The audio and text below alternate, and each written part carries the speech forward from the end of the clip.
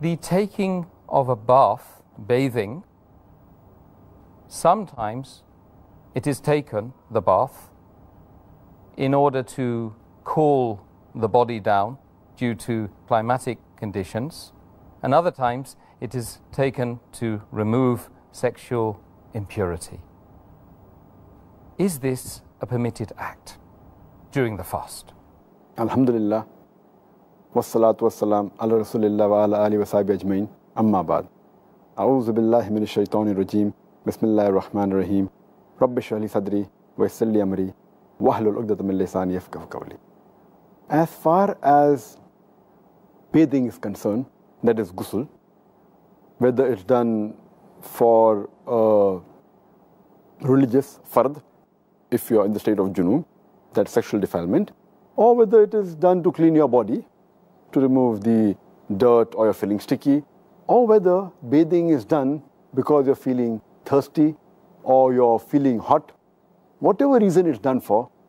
as long as the person does not swallow water, the fast does not get invalidated. So bathing is permissible while fasting, and there are several ahadith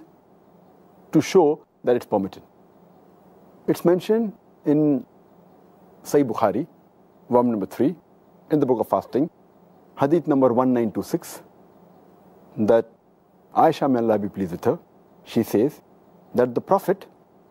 he got up from his sleep in a sexually defiled state, in the state of junub, while he was fasting, and he took a bath and he continued his fast. That means bathing was obligatory here,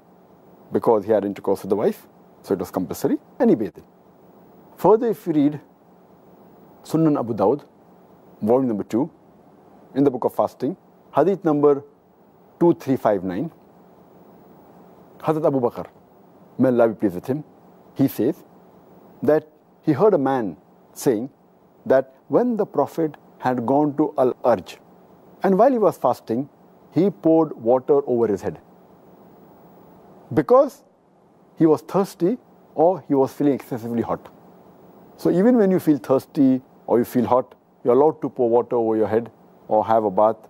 in the state of fasting. Furthermore, it's mentioned in Sahih Bukhari, volume number 3, in the book of fasting, chapter number 25, Ibn Umar, may Allah be pleased with him, he soaked his garment in water and he wore it. In the same chapter, Sahih Bukhari, volume number 3, in the book of fasting, chapter number 25, it's mentioned that Anas, may Allah be pleased with him, he says